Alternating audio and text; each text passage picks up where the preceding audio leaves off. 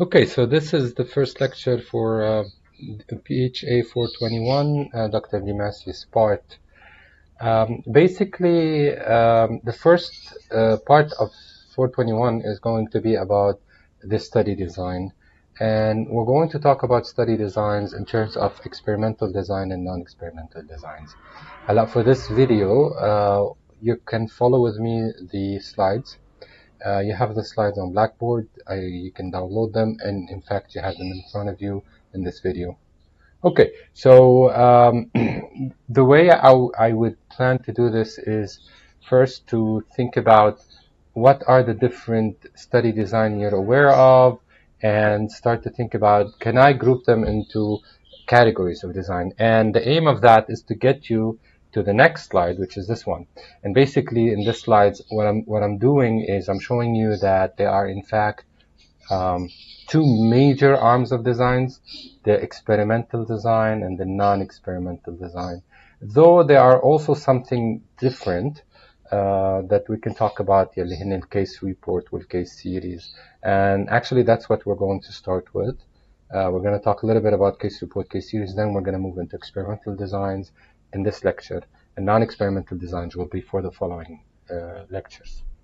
So case reports and case series, basically case reports, this is when somebody write an article about a single individual or a single case that has something that is unusual.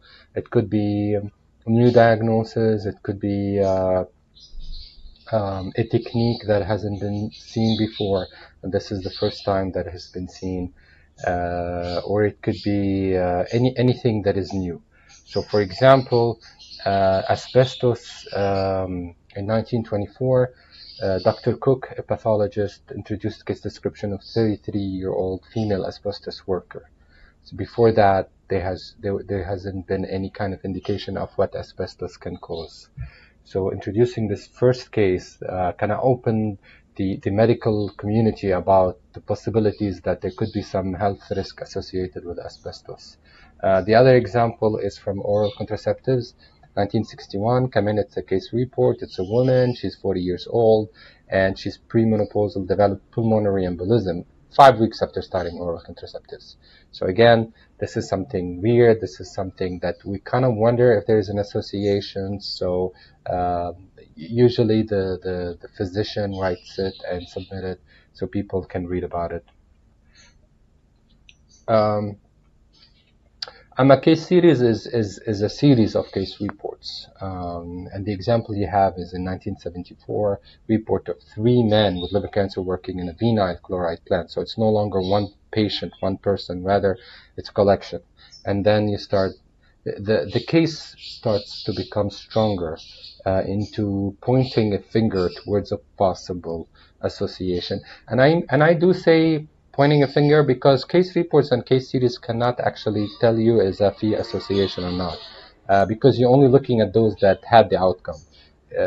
If you want to figure out if there is an association, if there is a relationship between exposure and outcome, you need to have exposed and not exposed. At this stage, let me introduce some vocab that I use, and this is exposure outcome, also independent variable and dependent variable. So the exposure is the independent variable, and the outcome is the dependent variable. And as the name indicates, the dependent variable depends on the independent variable. مثل ما outcome depends on the exposure.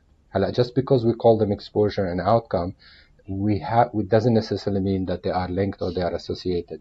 There is a question. Maybe the exposure is associated with the outcome. Maybe the exposure is linked to the outcome. And notice I'm saying linked, I'm not saying causing. And causation is also a very strong word that we don't use lightly. Okay? So more example. The typical example, the classical example of case reports and case series comes from AIDS 1980-81, which you have rare pneumonia cases were seen in young homosexual men in Los Angeles. And what was unusual was the fact that this type of pneumonia was usually seen in older men undergoing cancer treatment. Yani their immune system was suppressed. Also in 81, larger number of Kaposi sarcoma in young homosexual men. Again, it was very unusual. In Chennai, CDC initiated a surveillance system that quickly identified that homosexual men